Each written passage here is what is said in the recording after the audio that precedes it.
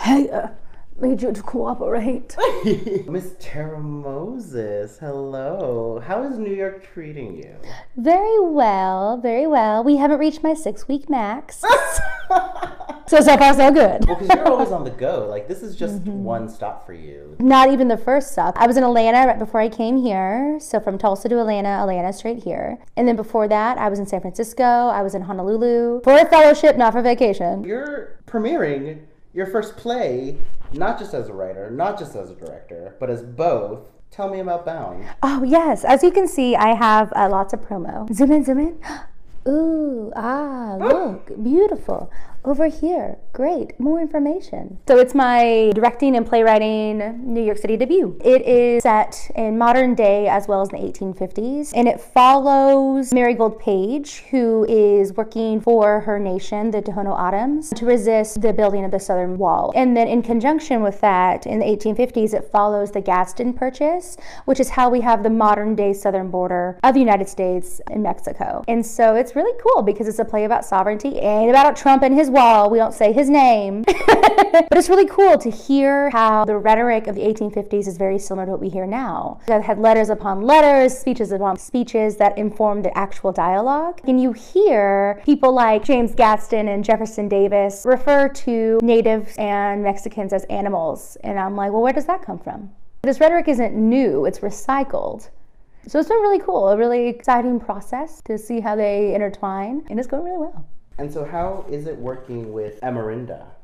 Yes, Amarinda is American Indian Artists Incorporated. They go by Amarinda. They are a multidisciplinary, multi-arts organization for specifically Native artists. And it has been so lovely. I've wanted to work with Amarinda for years now once I learned about them, that there was a Native theater company in New York, and they were part of the people who led the Native arts movement with their original artists. They have the Native Shakespeare Ensemble, which is awesome. And a lot of the people who are working artists now, who I really admire, got their starts at Amarinda, have been doing lots of things with Amarinda. So I'm really excited. It's been lovely.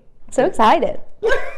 How important is it to lean into who you are as a human? So important. I mean, because sure, right now theaters are starting to produce their first Native work, but they're not being directed by Native directors. The creative teams do not have Natives on them. I have a spreadsheet. There's a lot of people you can hire. Anyway, there's always this translation issue because we're talking about Indigenous storytelling, things that are really imperative to what it's like to be a Native person, and you have to translate those to individuals who live within settler colonialism, which is 98% of the country, aka the 2% who are not Native, live in there. It's always difficult to try to get individuals who are non-Native to understand why a process needs to be a certain way, like why we start out with ceremony, how that's really important. Also about how there are things that we don't translate for non-Native audiences for them to understand. With Amarinda, it's just so easy. It's so easy. Day one of rehearsal, we started with ceremony. I have one non-Native actor in the cast. He was great. He was lovely. He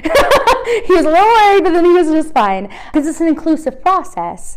And not having to explain what tribal sovereignty means, not having to write out very long study guides, being able to have Native designers, a Native production manager, a 90% Native cast with a Native organization where my thoughts and ideas aren't questioned and I don't have to explain the history behind it. Whenever I pitched this to Amarinda, I was like, yeah, so it takes place in the 1850s and now about the Gadsden Purchase and the drawing of a southern border and how that's like not Indigenous. And they're like, great! Whereas like I've been having to explain it more to other folks. Right. Yeah. So it's lovely to just be authentic and not have to constantly live in those two world spaces, code switching, as well as having to like kind of assimilate to get people on board and then Yeah, it's been nice, refreshing. And what should audiences expect when they come see Bound? They should expect an unapologetically Indigenous story. But what we have done with the cast and the creative team is make it where you don't just come and you just see Natives doing Native things on stage, but you come and you are invited into the storytelling.